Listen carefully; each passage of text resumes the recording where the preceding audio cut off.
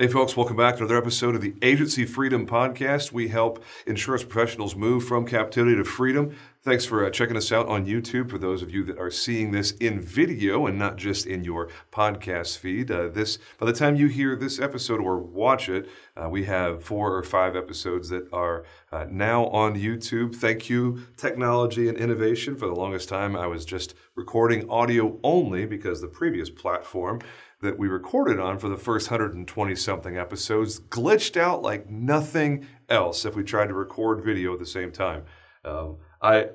Just a quick little side story. You guys heard the episode with Hank Williams, kind of a big deal, president of Lloyd's North America, big interview.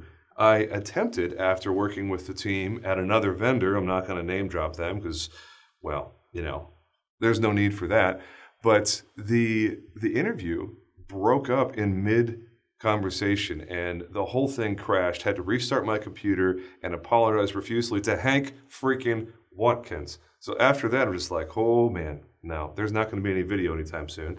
But thank you to Squadcast.fm, who was recently acquired by Descript, by the way, for those of you that produce content. And I know AgencyFocus has content, as we'll get to here in a second with my guest, Colby, and this is the most rambling intro of all time.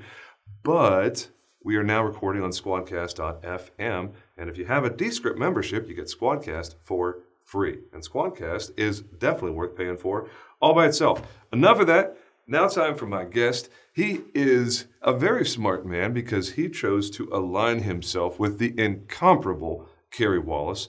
And Colby, thanks for making time to talk with us here today, man. Really appreciate you stopping by.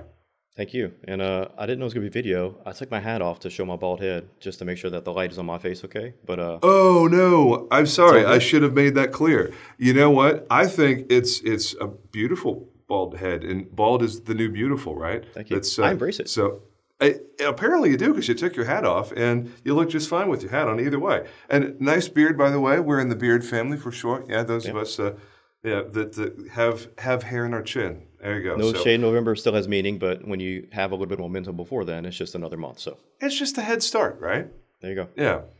Awesome. So when I have the open call for guests, and I do that once or twice a year just to chum the water and see who's out there that I might not already be very aware of, you reached out on LinkedIn and was like, hey, I listened to your podcast. I think there's some interesting stuff we could talk about. And I'm like, yeah, absolutely we could. So I really appreciate you raising your hand there, man. There's some folks out there that are self-promotional, that enjoy the sound of their own voice, and they have an agenda when they reach out and say, hey, I'd like to be on your podcast. I typically don't give those people a microphone because it doesn't really work out well.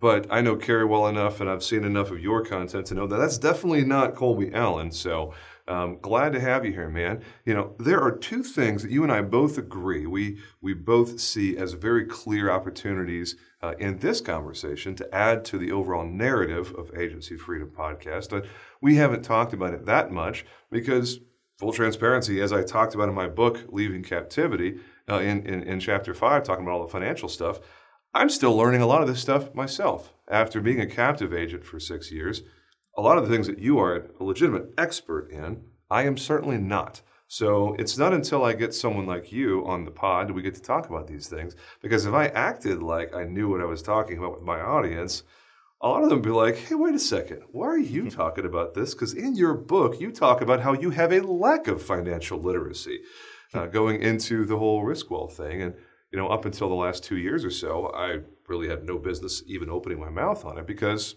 I didn't really understand it. Thankfully, to give props to agency CFO and Donna Ropolzinski, they have been my CFO, fractional CFO, for more than 2 years now. I've learned most of what I know from them, so I'm a little bit dangerous, but you, my friend, are far more dangerous in these areas. So for those out there in listening land trying to decide if you're going to keep listening to this rambly episode or not, the 2 things that Colby and I are going to talk about after we hear from him and hear his story and backstory and what makes him tick and what his why is and all that good stuff, we're going to go deep into producer compensation and also agency valuation, some M&A stuff. We're going to leave the really heady EBITDA stuff. Kerry is the one who wears the EBITDA hat. literally wears a black hat that says EBITDA on the front of it. It's pretty cool swag. But we're not going to get into any of that. We're going to stay very practical, very actionable. So, Colby, if I may, I'd love to hear your backstory. How in the world did you find your way into the crazy world of insurance? So a couple things to start. I'll try to make it a challenge. I won't say EBITDA for this entire podcast. And if I do, we'll take that as somebody will have to give me a bet that we'll have to make. So, also, and thank you. I mean, your context about not really being open to everyone that reaches out is pretty memorable to me. So I appreciate you being open to that. And Yeah, man. I want to first say thank you again for your show. I have been in the independent kind of consulting space now for almost 7 months. Part of my background is I worked for a regional and then a national broker. And I can tell you that oftentimes the social circles within big broker spaces and then smaller private independent agency spaces, they tend to be different circles. So for me to be able to get out and network and meet people, your shows was actually one of the first things recommended to me to learn about the small independent space. So I've been a long-time listener, and it's just an honor to be here talking to you today. But Oh, that's cool, man. I really appreciate you sharing that. I had no idea. Very cool. So what'd you do before consulting? Because obviously, I'm guessing from the full beard that I see there that you haven't just been in the career in the job world for 6 or 7 months. So what did you do, in your growing up? What did you want to do? Was there a dream that you had in mind? Like, how in the world did you find yourself to be on the career path that led you to us in our industry? Sure. So I'll try to keep it short. If you look at my resume, I've got too many jobs. But the gist of it is, I grew up, I was the son of an electrician. My dad is an electrical contractor and still is to this day. And he specialized in a couple of different things, such as like cellular tower work and work in convention centers, that type of thing. But I crawled in enough crawl spaces into enough attics in hot Louisiana to realize I didn't want to do that the rest of my life. No. So, you can put that in the list of jobs that I will never do. 6'6" is not built for crawl spaces. No. And I'm 5'6", so even being that small, it's never fun. But oh, man. But I was a non-traditional student for college, actually didn't finish high school, and I got my GED and then went back to school later. But decided I had, from the background from my dad, I wanted to be kind of like in safety. I had a couple OSHA certifications, and oftentimes on the sites was dealing with the safety managers, that type of thing. So I actually wanted to go for safety, fell into the insurance program at my local college with the idea of still being like a safety professional. Because when I met the director at the program, he said my career rate for my students is 100% before graduation. So I said, sign me up. Like, I don't think you can tell a college student anything better. But throughout that process, started learning about insurance in the industry a little bit. Had no family, no experience prior to this. And then my first exposure to the industry was my internship at a regional agency. I double majored and minored insurance risk management and then finance. So the internship offer that I had was actually for the finance department for a regional agency here in town. And I picked it up. And the very first thing that I was doing in my internship was actually production reports and reconciling producer compensation statements. So you could say like my first exposure to the industry was how much money producers are bringing in and how much money we're giving to the producers. And then throughout that time period, I was with that agency for about 5 years, worked my way up to a couple of different positions in reporting and operations, and stuck within the finance and operations space for a while. That agency was sold then to another larger national agency. And from there, helped with, let me back to the M&A space. I was also through that process on the M&A team as we would acquire agencies and bring them into our agency on revenue reconciliations, doing the book of business transfers. So even though I didn't do valuations from that team, I was very familiar with the due diligence process and the valuation process. And then after, as some people call it, day two, when you buy an agency, what actually happens after that fact. So when our agency sold to another larger agency, I was actually one of the key analysts that helps with the book of business transfers to consolidate to the national agency. And then from there, took on an analytics and data project management role to roll out sales platforms for producers and helping understand books of business and upselling opportunities. And data and analytics from a national agency standpoint is kind of my background. Man, I got to really, exert some self-control and not take the entire interview and go off in that direction and talk about data analytics and crunching numbers on M&A and what the buy box looks like and due diligence and all of that. I imagine that's probably something we could have an entire episode on. So we may just have you come back a second time and get into that because, whew, that's a lot of fun. There's a lot of moving parts there. There's a lot of depth in that conversation. So hearing that's in your background, that is really cool, especially at the regional level, because a lot of small agencies aspire to engage in M&A activity, but they don't have a lot of volume in that space. But a regional agency absolutely does. So imagine you can tell some really good stories and warn some people where the landmines are with the, ooh, we went through that one time. That was ugly. Don't recommend it. So, Sure. man. Well, just like even to that, like one tip I'll throw out real quickly just on that is oftentimes when you read the headlines of, Arthur Gallagher buying an agency or Hub buying an agency, it's never usually about the revenue. Like the purchasing is strategic about either teams or an industry. And when you see that in the headlines, it's, hey, we're making this acquisition for a very specific reason. Yeah. So we say it's not shiny revenue syndrome, but are you actually making a decision for your agency to increase the intrinsic value and find other synergies? Man, I mean, perfect example. And I know this is a little bit of me shooting my shot, but one of the things that I'm looking at for our growth is to acquire an agency that is located not in Texas, that has a physical office location somewhere in a non-cat prone state, specifically somebody with a good auto owner's book. Because auto owners is a critical piece of my, I wouldn't say national, but certainly super regional growth plans for the future. And auto owners was like, oh, that's cute. You're domiciled in Texas. We are absolutely not talking to you. Yep. And in order for us to even have a possibility of that, we have to acquire an agency that has a brick and mortar location and a really good, high performing AO book in order for us to have any chance of ever having an AO contract. So that's it. To your point, the shiny object syndrome. The object typically isn't money. It's probably something, the talent at the team, a program that they've got, or a contract that you want, right? Is that about it? That's it. That's a very important key aspect that people don't consider. And oftentimes too, when you get into those conversations, people tend to not think about the conversations that you actually should have with those carrier reps. Because even though we're independent agents in the space and we partner with certain carriers for distribution, carriers have very intentional distribution strategies themselves. And if your agency is not aligned with that, then they may not be open to that same conversation. Yeah. And man, I can't tell you the number of stories I've heard from people that went through M&A processes with the intention of getting themselves a contract or two, and they didn't run it by the carrier first, and come to find out after it was too far down the line that the carrier's like, oh, no, we are not going to allow you to transfer that code, and we will non-renew all of those policies, and you'll have to find a new home for it. It's like, man, talk about a big fat whoopsie.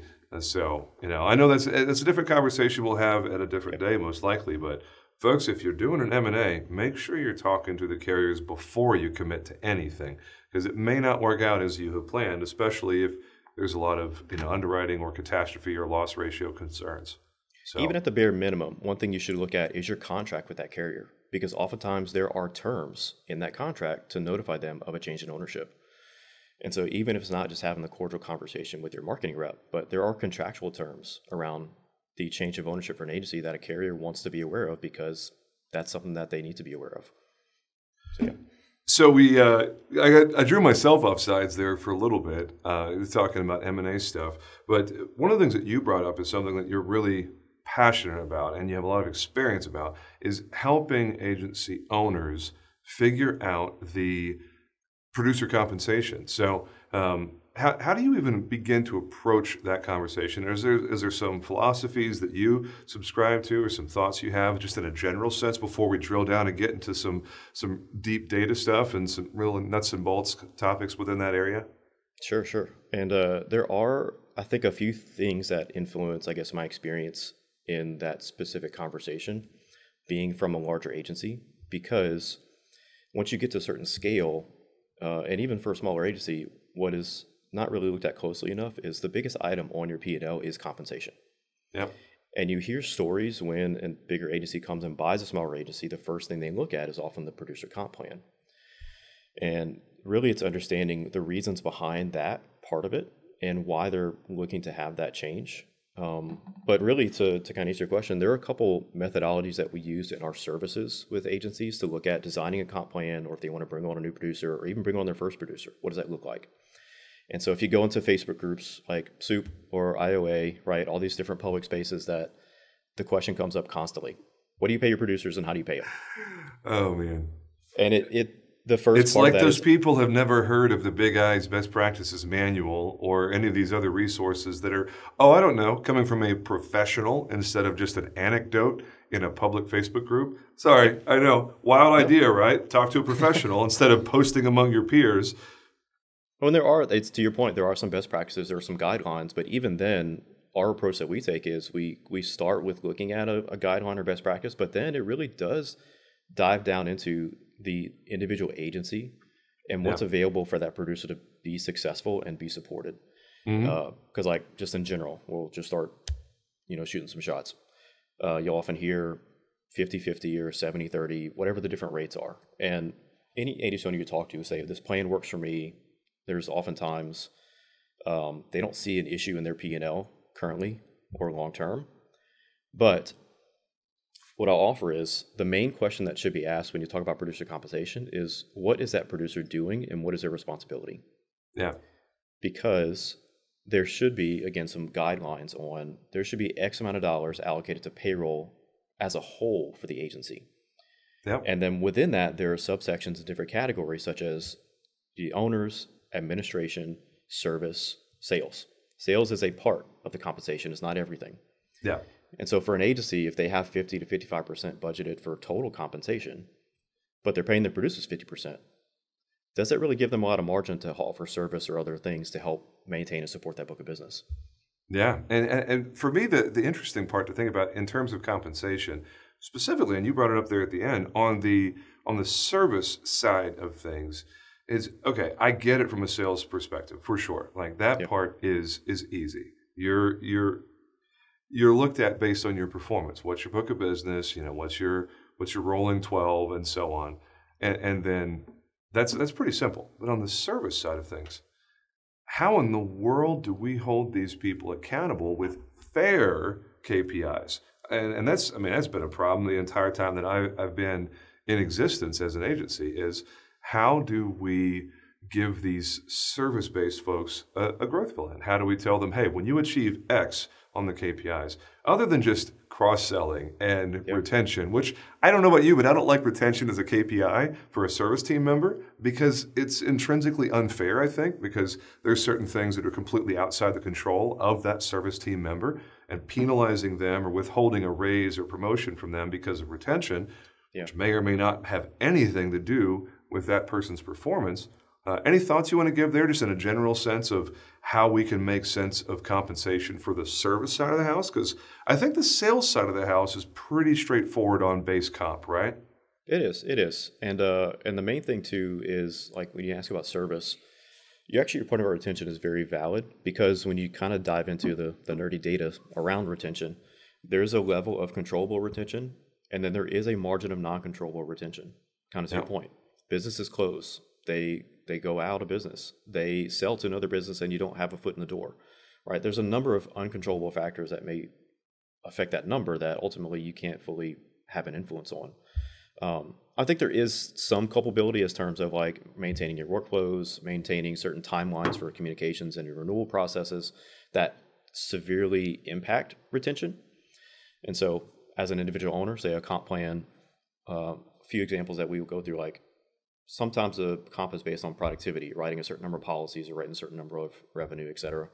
But there are ways to design an incentive plan that has several metrics or several weighted factors, such as new business growth, or maybe a retention factor, or maybe some administrative goals, like rolling out a new platform or a new resource.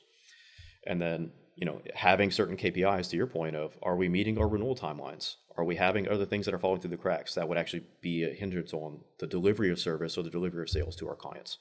Those are things that if you're able to measure them, you can also manage them, which then you can have some type of incentive around them. It makes it a little bit more complicated, but again, if it's easily measurable, easily reportable, there are ways to have it as part of the conversation. Love it. Yeah, so there's a lot of meat on that bone for sure, and for individual listeners out there that are in charge of figuring out compensation, then what you just said is probably worth a little tapping the back button for 30 seconds and listening to again. And on the flip side, for those of you in listener land that are not an agency principal, that are on a team, or you aspire to someday be an agency principal, having these things in your pocket as you're negotiating for your next promotion, as you're having those conversations leading up to an annual review of, hey, in order for me to get my next promotion, my next raise, what do we need to do? And having the KPI conversation as an agency principal, if I have a team member come up to me and be like, hey, I want a raise, but I know I have to earn it, so here's what I'm thinking as far as earning my next raise. If somebody brings KPIs to me, Yeah. well, that's refreshing. So, as a team member, if you're looking for ways to improve your own compensation, think about the KPIs. Read something in the Big Eyes, monthly magazine, independent or insurance agent magazine, or insurance journal. Come to the table with ammunition in a compensation conversation. And that's not really the easiest thing to say 3 times fast, right? Compensation. Okay. Well. Rather than just saying, I want more money, it's like, well, everybody wants more money, but here's what I'm going to do in order to get approval for that next raise or that next promotion. And taking that proactive approach for the listeners out there that are not an agency principal, I think that is a really refreshing way to think about it. And it's data-driven. It's really hard to argue with cold, hard facts. And it's like the old negotiating tactic. If I can, would you be willing to ... Sure. And That's the speaking thing from is, an agency professional, that's a really good way to approach the conversation. well, the term there too, I think I learned when I was getting my MBA was managing up. And one of my former supervisors changed my life whenever he introduced that concept to me. He's like, hey, like when I ask you to do certain responsibilities, and he just kind of dropped the hint. If you actually took a little bit more initiative and did A and B, but also like kind of talked about C, that would actually take some things off of my plate and adds more value to what you're doing for our team. Yeah. And so when you're able to position yourself, just like you're saying, in that type of approach of adding that team value or adding the organizational value, that's when you can really have that intentional conversation around how can you be rewarded for that. And even still, like, I'm not perfect at it, I'll just say that. But that was actually part of the way that Carrie and I met. So I was, when I got bored with the agency side, I actually was like, you know what, I'll go work for a carrier for 2 years. So I went in the marketing department for a carrier, regional carrier here for a little while. And then after that, I realized how much I missed the agency space and the wonderful agents like you. And I was like, I don't think I can go back to another close agency. I may want to go out on my own. And so I wrote out a business plan, actually had a couple things I wanted to do. Someone introduced me to Carrie's show and saw that she had an opening. So I reached out and says, hey, I have a business plan. Will you mind checking it out for me? Give me some advice. And she had an opening that was just posted. And she offered to bring me on and support me as part of this process. And we'll work as a team to support each other and the services that we offer. And it's been wonderful. But part of my role as a consultant is, like Carrie's our founder, but also kind of a consultant producer, right? I'm in charge of producing my own business and managing up to my own KPIs and things that I'm trying to put in place. So this is also my first role, advising producers, but also kind of having those responsibilities myself. So I'm teaching and learning at the same time, if that makes sense. When it comes to the role that you've chosen, the path of insurance industry, a PNC industry consultant, Carrie Wallace is as good as anyone you could be learning from or having for a mentor on the strategic planning and the financial side of things. She's fantastic. I have nothing but the highest of regard for her. So you chose a good one. I don't know how much research you did before that role, but well done. Yeah, I'll raise a glass to that for sure. Well, and some affirmation is I've not met one person that told me it was a bad idea so far. So it's always been positive, and Carrie and I work well together in our team. We have Lauren and then Allie and recently Lucia that have joined our team. And we work very well together and hopefully provide a ton of value for agents and help them propel and grow and kind of to your point, really just understand what KPIs are and then the action steps to make those move the needle to where it's valuable for them. So anything creative that you want to bring in is kind of like an oh by the way sort of thing, like Steve Jobs used to do with his Apple keynotes. It was like one more thing before we move on to talk about the M&A stuff and valuations and what. Just give kind of a crash course on that side of things. Any creative nuggets in the compensation game, like non-monetary compensation or anything that you've seen agencies be really successful attracting good talent? Because one of our biggest challenges right now, we have available capital, we have money in the budget to bring people on, we just don't have the right people that we've been able to attract. And we've had a lot of conversations. I mean, this week I've had 2 conversations from people that are in the industry. One person is not currently in an agency. They're actually working as a BDR for an insurtech that's adjacent to the agency world. And then somebody else who's currently a producer at another shop elsewhere in the country that's looking at a remote position.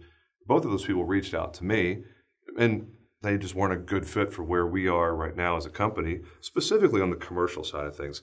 Talent is the biggest problem we have, finding the right people to fill the next seat on the org chart. So, and I know that that is a huge problem with a lot of the people that listen to this podcast and really any insurance podcast, right? So anything that you can do, and even just for like a little tiny nugget of, hey, think about X the next time you're having a conversation with someone that you may want to attract, or dare I say, even poach. And I know we don't really talk about that in groups like IOA and SOUP and whatnot, but I promise you, if someone's not like in my close circle of peers, like if they're just another agency owner out there somewhere, I have no problem at all reaching out to someone on someone else's team and presenting them an opportunity they might find more attractive. Sure. Obviously, there are certain lines that I'm never going to cross, like if someone's in Killing Commercial, or if they're in a mastermind that I'm a group in, or if they're like in my circle of friends that I would consider like close peers. Obviously, everybody there is completely off limits, but there's a lot of folks out there whose name I know, but I wouldn't say that we're close. I wouldn't say that we're friends. And if I got the opportunity to go after one of their people somewhere else in the industry, I'm probably going to take a shot at that. Yeah. And that's not something that's ever really talked about because it's kind of taboo and nobody really wants to say out loud, yeah, if someone's in that 3rd degree of friend circle, 1st and 2nd degree of friend circle, totally off limits. But in that 3rd degree, all right, let's have that conversation. What are some things that if we are going out and reaching out to someone and say, you know, when the compensation thing comes up, what is there to do other than, well, here's your base salary, here's your split on new and renewal, we have benefits and 401k and health insurance and car wash reimbursement or company car or whatever all the usual stuff is. Anything outside the box that you've seen people be successful with? Oh, man. I'm going to give you an answer that's not really, I guess, shiny. But you mentioned benefits. From a benchmarking standpoint and expense standpoint, we are actually seeing the cost of benefits increase just in general. Mm-hmm. And so in addition to compensation and pay, I think agency owners really need to pay attention to what are they spending on insurance, what are they spending on non-insurance benefits like employee meals or employee trips, that type of thing. Yeah. So it's fairly standard. Again, it's not really shiny or anything new. But in terms of, you mentioned poaching. Again, in bigger or regional or larger agency spaces, the term team lift out is actually a fairly common M&A term. So where instead of buying the whole agency, they actually will just target a certain team that either writes a certain type of business or has a certain alignment with that agency's culture and is a better fit for them. And so that actually would be the golden nugget. And again, it's not a new answer, but team culture and how you actually work together is going to make a huge difference. And so I can tell you, I've worked with some producers in a national agency that it's actually better that they work for themselves. And they did. They left and started their own agency, and there was no harm, no foul. You know, everybody's still cordial. But then there are others that if there was a team, another agency, and that business model or the product that they sold didn't quite fit with what that agency was doing, they're actually happy to sell that to another agency that's willing to pick it up. And so it's not just the compensation, but what is that agency doing? Is it a good alignment for you and your culture? And then, you know, is it also going to add value to what you're doing? Kind of like your conversation about having a footprint somewhere else or trying to pick up an auto owner's book, right? Yeah. Not just looking at the revenue, but what supports and what actually is part of that revenue. And then from a compensation standpoint, actually just some advice for producers. I'll throw this out there. Instead of asking what the commission split is, if the owner's transparent, I would actually ask, what is the average size of book of revenue for the producers in your office? Because that will actually give you more insight into either the support or the availability and the systems available for that producer to succeed than somewhere else. Because if you see an average book of, say, 200,000 and those producers are happy, without growing, that's going to tell you a lot more than an agency that their producers are average or $300,000 or $400,000 and they're growing. Yeah. And so the number and the revenue available for them to have that potential to earn that compensation is not just about the commission split. It's about what's in that agency that allows them to exceed. Yep. No, and for Riskwell, I'm the only true producer in the entire office. Everybody else is basically an account executive because it's all inbound and it's referral based. We do outbound, but I'm the only one in the office who does outbound. So if somebody comes to me and says, "What's the average book size of the producers here?" I'm like, "Well, It's you." it's me. I'm the only real producer here, and my personal book, I have no idea because every account we have is a house account because everybody here is paid on salary and they bonus when performance targets are hit. So I'm hearing you say that. I'm like, I should probably figure out what some of those numbers are because we're actively looking for our first real outbound producer. And we're very specialized. We're very focused in 5 or 6 very clearly defined niche verticals, and we don't stray outside of those. If somebody doesn't fit one of those 6 categories, they're either going to go to our website and quote and bind a policy themselves, or they're not our insured. So you've given me some food for thought too, man, as far as how can we be more attractive to the people out there that may be inclined to listen to this podcast and think, yeah, I'd like to work at Riskwell. Seems like they're doing some cool stuff over there. Thanks for that, man. I'm taking that one myself and going, I'm going to need to work on that. So excellent point. I'll tee one up for you. So I've heard you talk about how in many cases for the type of business you go after, you also would charge an agency fee and have, say, like a target revenue threshold for your accounts that you service. Yep. And so that shows a lot about you as an owner understanding the financials of your agency, understanding your ideal client profile, and how you can actually deliver service to them. Charging a fee is actually not a bad thing if you do it intentionally and deliver on that value. So when I heard you say that in one of your shows, I was like, okay, this guy knows his agency. He's actually doing some really good stuff. And I got to be profitable. At the end of the day, I'm not running a charity. I do this because I like money and I want more of it. And don't get me wrong, the why is super important because you got to get out of bed in the morning and be happy with how you spend your time, your effort, your energy. All of us do. Every member of my team, my wife and I, my wife started working back in the agency when our daughter went to pre-K 4 days a week back in August. So Allison, my wife, is involved on a daily basis. And the why is very important to us. But at the end of the day, it don't matter what your why is if you're losing money every month. Yep. So profitability is something that is extremely important, and it's probably a big deal for why you have such a successful business and why AgencyFocus as a consulting firm has so much going on because so many of my peers in the retail side of insurance don't have any idea what they're doing from a financial literacy and strategic planning perspective. If I had to guess, I'd say most of the conversations that you have with agency owners and key leaders is probably somewhere in one of those 2 buckets, right? Financial literacy and strategic planning. It is. And actually, that's a good transfer into the next part of the conversation about M&A is the 2 factors that really lead to an agency's value is profitability and then the risk profile of that agency. And so what's the reasonable cash flow that's available to a potential owner or buyer or seller? And how protected is that cash flow over a period of time that an owner is willing to assume as an investment? And so if your agency is running very clean financials and you're only putting expenses that are relative to the agency, you're investing in things that are driving service that you're actually delivering to your clients, that's going to add more value than in many cases agency owners that are leasing cars or having tons of locations that aren't really profitable. Because at the end of the day, when another owner takes over, the actual cash in the business is going to make a big difference as to how they can afford that agency. Yep. And those lifestyle agents out there that are running every possible expense through their agency and using it to fund their golfing trips, those folks don't realize how much value they're stealing from themselves. Because when you go to sell, it doesn't look very good on paper because your EBITDA is, who knows what your EBITDA is. It's probably 50% less, 75% less, maybe even half of what it could be if you cleaned up things and had everything categorized properly and ran your actual expenses through your agency instead of a whole bunch of quasi-personal expenses so you can save on taxes. So That's a good point, because oftentimes we'll do evaluation, and during our review sessions or and follow-up questions, the owner will say, well, why does my CPA tell me that I need to run this with the agency to save on taxes if you're telling me that it's not a good thing?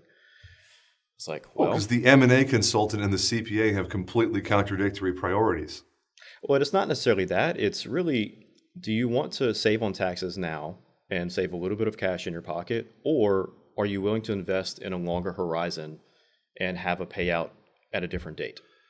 That's a better way to say it. You're right. I was a little bit too generalized in my comment there for sure. So I mean, a good example is like looking at the difference between a Roth IRA or traditional IRA.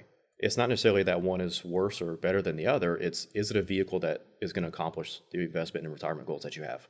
Yeah, you're right. So when we pivot to valuation, when we pivot to M&A, there's obviously two sides of this. There's the buy side and the sell side. The vast majority of the people listening to this podcast are on the buy side or aspiring to be on the buy side. Most of the people that listen to this podcast are nowhere near their sunset. They have decades left, lots of years left before they want to exit. So I might be disappointing some people when saying, hey, take the sell side of this equation and how to maximize your value for an exit. Let's save that one for a different day, because I don't think that particular topic is super relevant for my audience. And if I'm wrong, feel free to hit me up in the comment section or drop me a message on LinkedIn and say, hey, I want to have a sell side conversation. I'm looking at other opportunities or looking to do a roll up with a bigger agency or regional or whatever. But let's talk about this on the buy side. When we are getting ready to enter into a particular effort for acquiring other agencies, other books, other teams, acquiring something, what are some of the key things that you would want an agency to be doing before they enter into that switch mentally of, I am looking for stuff to buy? What should they do before? Oh, wow. Before anything, you should know your own agency. And so knowing the makeup of your book of business, your ideal client, your average client, how your staffing is put together, knowing your own agency will put you in a better position to make a more intentional decision for purchasing another book of business. Because kind of back to the other point we had about culture and trying to find new teams, that's the other side of that equation, is if you don't know yourself, bringing in another situation that you're trying to manage or get your arms around, and then could surface some other conflict that you have. So again, if their markets aren't aligned, or if the ideal clients that are there in their agency don't line up with yours, now you have to change your service model. And so knowing who you are first puts you in a better position to really make a more informed decision to bring that into your own kind of space. No, I love that, man. So when someone gets an opportunity or they reach out to someone on LinkedIn or in their network and they do the little fishing thing of, hey, I'm just reaching out to folks and seeing where everyone's at as far as sentiments and what you may be looking to do in the next 6 to 12 months. And they do the little fishing expedition. And someone says, yeah, let's have that conversation. What in your mind is the best way to figure things out? The buy box, everybody has a different buy box, of course. The go, no go. When you are helping people evaluate M&A, what's one or two things that are absolutely non-negotiable, either on the go or the no-go side? It's like, if I see X, I know it's game on. And if I see Y, I know it's like, slam the brakes, baby. No, get out, back away, stage 5 clinger, evacuate. One of those kind of situations. Take the question either way you want to, either go or no go, or both even if you want to get frisky. Sure. Let's start with go. Probably, and to your earlier point too about like your AEs and knowing your own staffing, is asking the other owner, hey, tell me about your staff. What do they like? Tell me about, do they like family stuff? they do stuff in their free time. Like, tell me about your staff. Who are they as people? Because oftentimes what is going to make or break the success of that transfer book of business is the people that support that book of business. Yep. Because if you just buy it and try to roll it into your codes, that's going to be a totally different ballgame than you're actually trying to integrate an entire team into your own team structure. And so really knowing that other team, how they function, what motivates them, who they are as people, also their relationship with that owner. Something we look at in evaluation is we get a roster of the current staffing, but then we also ask them, hey, tell me about the people that have left your agency in the last 12 to 24 months. So that we see or have some indication of, is there high turnover there? Or are people having issues with certain parts of the agency that either could be an opportunity for a new owner to either address or add value, or it might be something that they have to assume that they might not be willing to assume. No, that's great. The people really are the X factor, right? The book of business is, obviously it's important, but the relationships that are attached to that book of business, I feel like are probably way more important in the grand scheme of things. So other than the people on that team, is there anything else that really comes to mind as far as a go or no go? It's like strong opinions on yes or no. I think probably having a game plan of what you would do before you get into negotiations so that you know where you stand and what your go, no go is, and then really understanding the intentions and the goals of the other owner to see if there is alignment.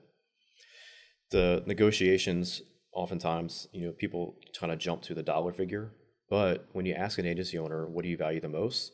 Usually it's their employees, their clients, and then third or fourth on the list is oftentimes the selling price of the agency. Yeah. And so knowing what's important to that other owner and whether or not you can fulfill those needs or those goals can actually add some value to not just giving them a check or taking out a loan to transfer that book of business. And if there are other things that are personal to them or things that would be something that they really cherish, being aware of those things and make sure that you can either align with them or it's a breaker for you to kind of see in the picture before you hit that checkbox, as you say. Yeah. Man, I can say for personal experience, I'm entirely open to a roll-up if the right opportunity came along and I was able to maintain an executive function and obviously still have input in my team. I have no interest in ever leaving the game, but if the right opportunity comes along and I get to keep playing the game, but just level up in some capacity, whether it's through some collaboration with SIAA, my current network, or something else that comes along in the future that I'm not currently aware of, that commitment that I made to my team, because there's several people here that have indicated they intend to be here, indefinitely. They have no intentions of ever leaving. And that is so personal. Yeah. That is such an important piece of the puzzle for me that whether it's 5 years from now or 20 years from now, whatever my team looks like at the time, that's a very high priority for me because I'm good. I'm going to be just fine. Whatever we do, whatever the exit, at whatever time it is, years down the road, I know I'm going to be fine. But I got to make sure that my team, the people that have committed their careers and their hours and effort to be on mission with us, like that's certainly the most important thing to me. So it makes perfect sense that you're saying that that's basically what everybody typically does, or at least should be, unless you're some cold-hearted sociopath. You're just looking out for yourself, and in that case, can I have your roster of your team with their phone and email, please? Because I'd like to call each one of them. Which those owners, they do exist. They are out there. But I'll tell you that level of intentionality of understanding the team and culture exists at all levels of agency, no matter the size. Because even some of the larger deals that happen, like even some of the ones that I was involved in. So a $125 million agency sold to a $325 million agency and merged together to form almost $500 million. They will say that the agency that we merged with was not the highest bidder. But the culture aligned, the leadership teams aligned, and there was other things that were more important to the organizations than just the dollar figure. There's even another local agency here in my hometown that was one of the largest kind of regional family-owned agencies in the area and had a long-standing family reputation. They recently just sold to a national. And there was a lot of conversation, a lot of people, either had mixed feelings. And the owner would say that, they weren't the highest bidder, but the value that they brought to the conversation with us about valuing our people, valuing our community, valuing the things that we feel are important, they said they would uphold and try to deliver. And that was what helped make the decision. Man, it's hard for me to wrap my head around that because I have zero plans to do that anytime soon. I just know that if the right opportunity came along to do something like that, and the right culture, the right people, and the right why behind it, I would entertain the opportunity.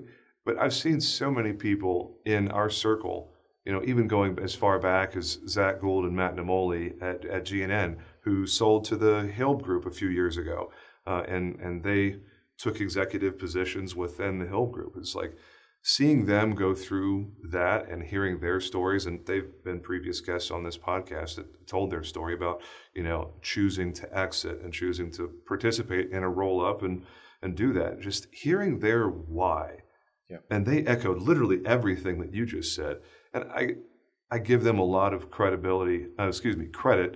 for helping me get to where I am because I was listening to their podcast, Bobble On. You can't find it anymore. All the episodes were taken down, unfortunately. It breaks my heart that I don't have an archive of that because, wow, what a great podcast. But their story is the same story that so many good principals have or expect and want to have in the future. So everything that you're saying is ringing true in my own recollections of all these other stories of people that have gone through exactly what you're describing. So, man, I really appreciate you sharing your perspective there. Any final thoughts before we look to close this thing up? Sure. I'll kind of add to that just one more step, and I'll kind of call you out on something you said earlier. So, Come on, I love it. Call me out, baby.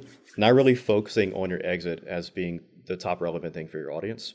Yeah. One thing that we try to really have in our services and our conversations with owners is really understanding your exit plan will help you be set up and prepared for when that opportunity does come. So the term is usually prepare like you're going to sell tomorrow, but the value of the agency will be drastically different based on who you plan to sell to in the future. Yeah. And so whether that's private and internal transactions to another employee or say a family member versus selling to a PE firm or selling to a national public broker, those are different positionings that you need to be in. And so you need to kind of see your end goal and what you want your end goal to be so that you are taking steps so that when that opportunity does come around, you're ready to kind of hit that checkbox. That doesn't say that you have to run your ship like a hub or like you said, a Hill Group or whatever, but knowing what those models are and how you can get your agency to be positioned to be that attractive candidate is what's going to set you apart when that time comes. Yep. You're right. Where was the call out there? I thought I was going to get attacked for something. Oh, no. No, I agree with everything you just said.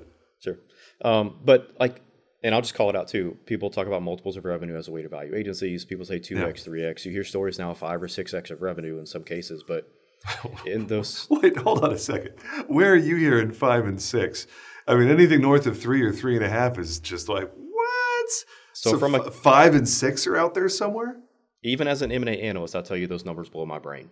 So from a cash flow standpoint, it doesn't make sense, but oftentimes you'll hear stories, I'll quote, hear stories of owners selling for 5x. Wow. But what you often don't hear is there's a guarantee in the beginning. So a check that is cut in the front end. But and there's an earnout that's very squishy, right? Yes. Very squishy or very, very rigid. As in they have to hit X amount of growth rate and the leadership has to stay for 3 to 5 years, right? So it's usually a 3 to 5 year case to actually get that additional payout over that period of time, hitting very specific performance metrics. And so I guess the moral of that story is if you want to sell for a big number or sell for an optimal number, you kind of have to understand what the rules of that game are so that you can be prepared to play ball whenever you get your chance to step on the court. And that's really hard for me because I enjoy this game so much. It is so much fun. Yeah. If I ever choose to not do this, I'm gone like Shark Tank. I am out. Yep. I'm out by. It's like the day that I don't do this anymore, I don't do this anymore, and I'm doing something totally different. The idea of a long earnout where I'm flying somebody else's flag for multiple years, I have a hard time seeing that. So I know that that's normal. I just know that for me, the exit would probably not look like that. It would, if I had to guess, it's probably an internal acquisition at some point a long time from now. If I was going to play, Nostradamus over here. But I mean, you make excellent points, Colby, and I think overall this has been a very informative conversation, not just for the audience, but for me personally. I'm taking notes left and right here, so I definitely want to have another conversation with you a few months from now on the things we left unsaid. So if there's anything you want to end with as we land the plane, any final thoughts? And then I'd love for you to tell people where they can find you if they want to have an introductory conversation about potentially hiring you and AgencyFocus to work on a project for them or consult for M&A activity. Feel free to wrap up with final thoughts and then give us the pitch, man. No, sure. First thing is kudos to all the agency owners that are out there. Every owner that we ever meet, they're fantastic salespeople. They're fantastic leaders in a lot of cases. And then the reason that they would engage with somebody like us is to really have a more snapshot picture of those aspects of the business that they may not be seeing closely. And so one of the other pieces of advice that I always got in my professional career was, if you're not a professional or something, like don't be afraid to hire people that are smarter than you to do it. I'm not saying I'm smarter. What I'm saying is the attention and the service that we deliver is on the aspects of agencies that oftentimes the owner, your time is valuable producing. Your time is valuable working on the agency to grow it. And so if we can step in to help put the financial picture to accomplish your goals a little bit easier for you, that's our goal. So yeah, we help with producer compensation planning. We help with valuations for agencies, fractional CFO engagements. If you have growth goals or need to have some, some organization of your financials to make sure that you're seeing them on a regular basis and you're actually getting the information you need. And then we do a number of other just kind of relative consulting services around financial aspects. So we'll do like productivity studies. We'll actually dive into some compensation studies for agencies regionally, a couple of things like that. So, but to find me, I'm on LinkedIn.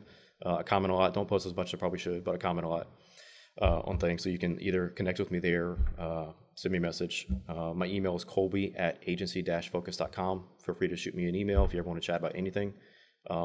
We actually offer a free 30-minute consult for anybody to either engage with our services or try to figure out some advice for their agency. So feel free to grab any time that's free on my calendar, and I'll be happy to sit down and have a chat. We'll put this information in the show notes, folks. So Colby, give us that URL for the consult scheduling. Is it just agency-focus.com? Yeah, so if you go to agency-focus.com, you'll see our services, and there's a contact us page that you'll have access to my calendar, to Carrie's calendar, and then you'll see our team listing there. So you can schedule with me or Carrie, agency-focus.com, and then find our contact page. This has been a fantastic conversation, man. Very tactical, and I love that. So he is Colby Allen. He is an advisor and a consultant with AgencyFocus, and this has been another episode of the Agency Freedom Podcast. Make it a great day, boys and girls. We'll talk to you again real soon. Y'all take care.